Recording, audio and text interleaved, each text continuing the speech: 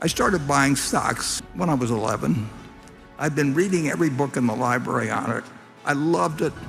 My dad, it was his business, and I'd get to go down to his office and I'd read the books down there, and I saved the money, and finally, by the time I was 11, I could buy a stock, and I could tell you, I went to New York Stock Exchange when I was 9. My dad took us to New York, each kid to New York once, and he took me.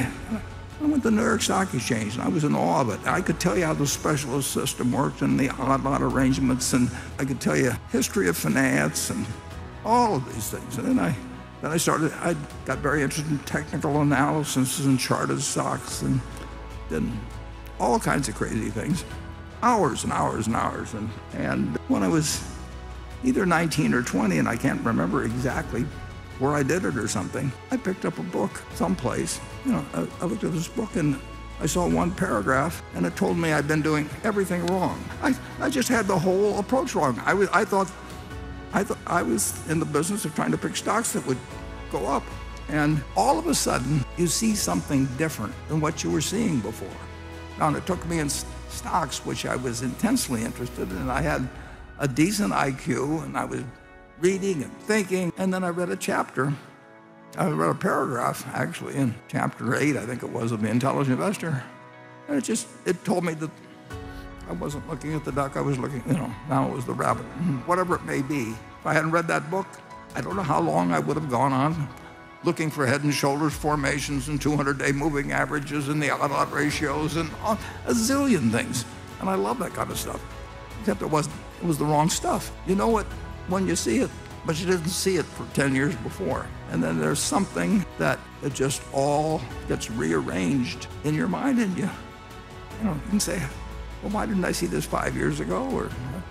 But I had a partner. So there is that apperceptive mass that's sitting in there inside somehow, and every now and then it produces some insight. It's better, actually, if it produces insight into your behavior than whether it produces insight to make money. I mean, and some people never get it.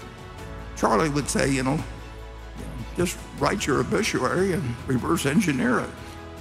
That's something you get wiser on as you go along. The business mistakes, you just want to make sure you don't make any mistakes that take you out of the game or come close to taking you out of your game. You should never have a night when you're worried about investing. I mean, assuming you have any money to invest at all, and you should spend a little bit less than you earn, and you can spend a little bit more than you earn, and then you've got debt, and the chances are you'll never get out of debt. I'll make an exception in terms of a mortgage on your house, but credit card debt, and we're in the credit card business big time, and we'll stay in the credit card business. But why get behind the game?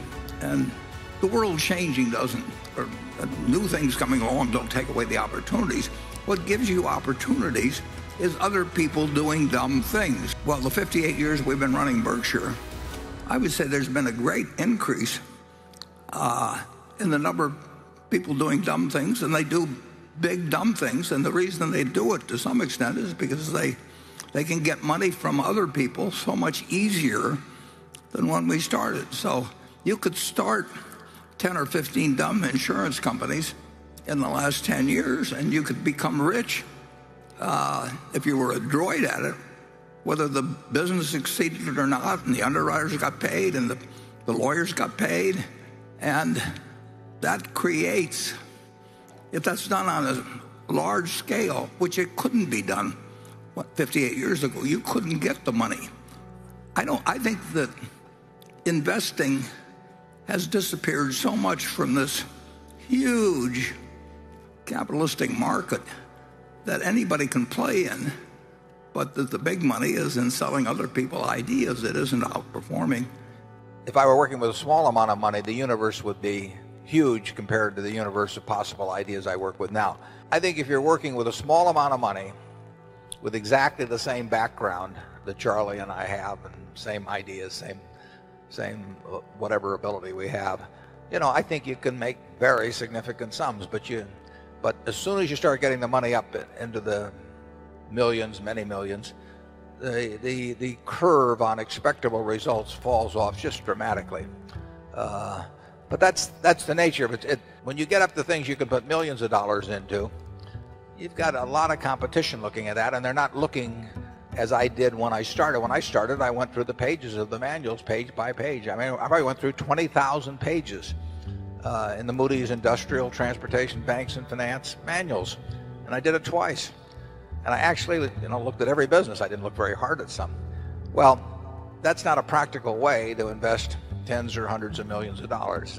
So I would say if you're working with a small sum of money and you're really interested in the business and willing to do the work, you will find something. If you were, there's no question about it in my mind. You will find some things that promise very large returns compared to what we will be able to deliver with large sums of money. The beauty of stocks is they do sell at silly prices from time to time. I mean, that's how Charlie and I have gotten rich. Ben Graham writes about it in Chapter 8 of The Intelligent Investor. Chapters 8 and chapters 20 are really all you need to do to get rich in this world. And Chapter 8 says that in the market you're going to have a partner named Mr. Market. And the beauty of him as your partner is that he's kind of a psychotic drunk. And he will do very weird things over time. And your job is to remember that he's there to serve you and not to advise you.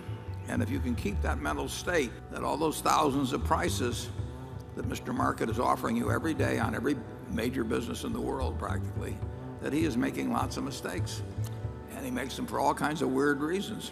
And all you have to do is occasionally oblige him when he offers to either buy or sell from you at the same price on any given day.